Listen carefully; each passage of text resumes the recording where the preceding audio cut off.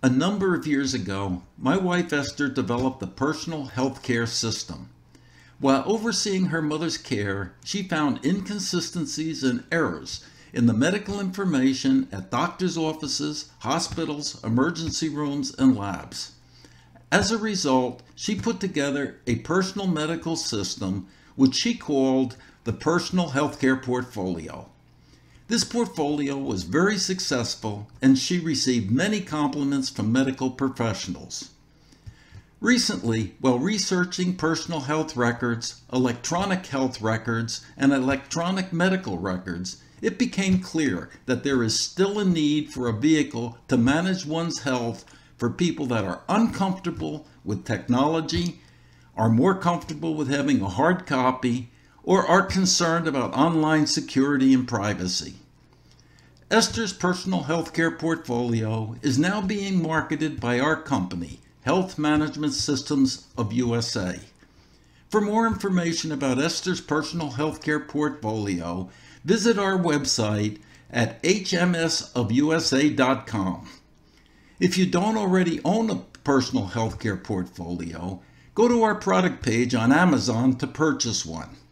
Links to our website and to our product page on Amazon are available in the description for this video. Continue listening to this video to hear my wife explain how it all started. Hi, I'm Esther Wyckoff, creator of the Personal Healthcare Portfolio. Let me tell you a little about the portfolio, why I created it, and how it's used, while receiving many complimentary comments. After spending 20 years with IBM, I left the company as a senior buyer to work in our 3 family-owned businesses. It was during that time frame, while overseeing my elderly mother's care, that I created the Personal Healthcare Portfolio. In taking her to many appointments, I found that none of the doctors or medical facilities had the same health information, with some being incomplete and sometimes conflicting. Given this problem, I organized all of Mother's medical data I considered important for doctor and medical facility visits. Necessary forms were created and retained in one portfolio, thus solving the information discrepancy problem.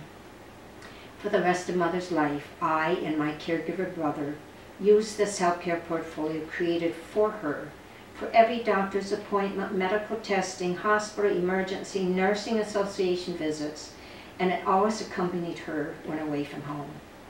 It was rigorously kept updated, and it worked beautifully. Medical agencies were extremely impressed with my health information system, many using my records versus their own, expressing desire that all patients had such comprehensive health records, and encouraging me to market my portfolio. Seeing firsthand the benefits of such a personal medical record-keeping system, I decided to make it available to others, thus creation of my personal healthcare portfolio. Although done a number of years ago, it was never marketed due to family circumstances. It, however, has been continuously used with great success by myself, my husband, family members, and friends made available to. To this day, it receives positive comments. Considering today's medical record-keeping situation in doctors' offices, medical facilities, emergency facilities, and pharmacies, my husband and I decided there is still need of a manual medical record system and have updated and are now marketing my personal healthcare portfolio.